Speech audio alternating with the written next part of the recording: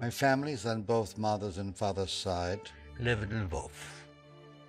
I have some of my happiest memories of my childhood in that wonderful city. Our charmed life came to a rapid end with an outbreak of war in 1939. The Nazis started actions to arrest and deport a large portion of the Jewish population.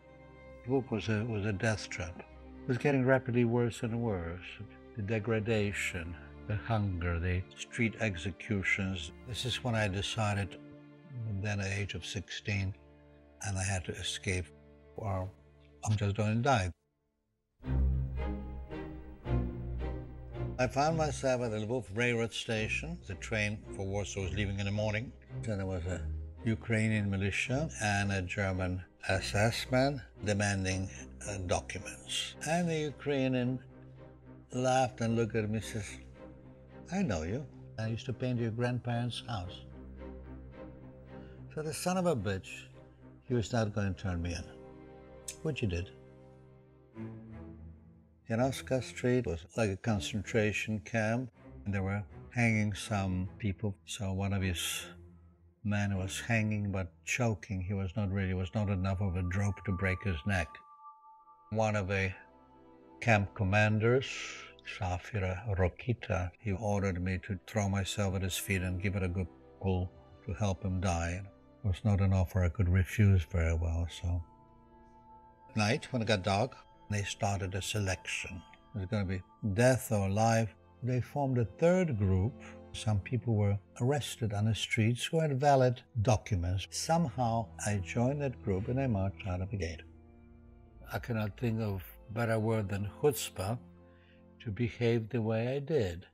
People were dying left and right and being taken to camps, imprisoned, executed.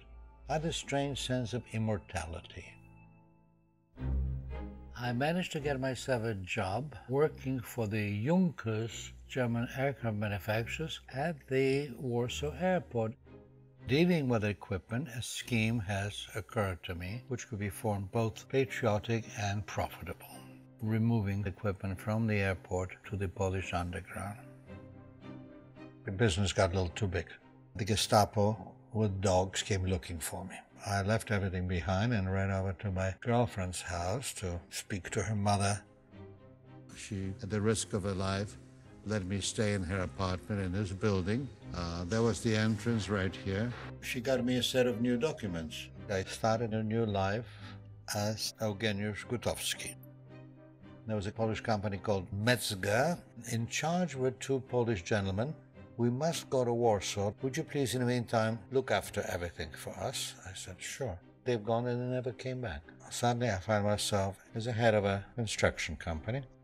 We had a big Christmas tree, but absolutely no means of decorating. So I made a condom tree. The German officers, used to come from all over to look at it, congratulate me, and so I became somewhat of a local celebrity.